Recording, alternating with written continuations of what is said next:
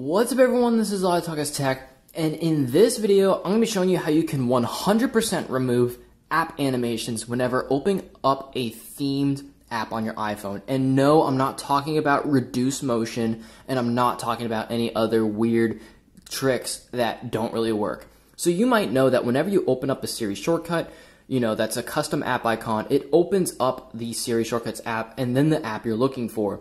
Or if you try the alternative, it will open up a web clip. It just looks like a choppy animation. And so a lot of people will tell you to turn on reduce motion, but there's an even better trick. So you can see if you even close the apps, look at this. It seamlessly opens up. It's legitimately the app icon is changed.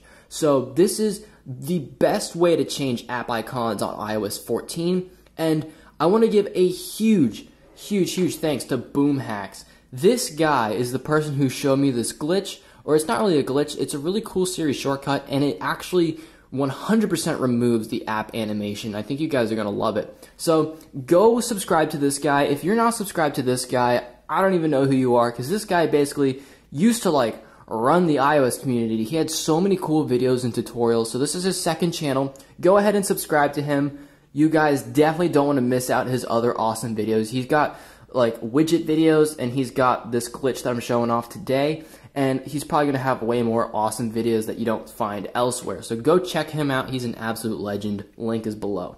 So this is the Siri shortcut you guys are going to want to install. So you're going to want to allow it permissions to go ahead and open up your photo library or have access to the Files app.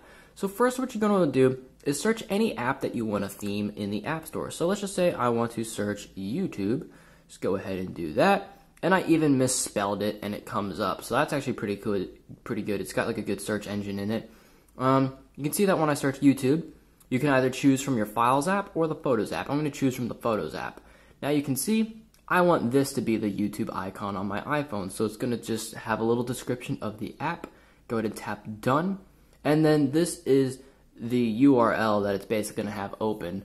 So you can see that this is a special profile. This is different from the profiles you'll find on other websites, because look at this profile. This profile links to Safari and opens up, So this is what we're trying to get rid of. Where what's really cool is when we go to settings and tap on profile download, this is the profile it's going to install. So we tap on install, type in our device password, install, boom, and click done.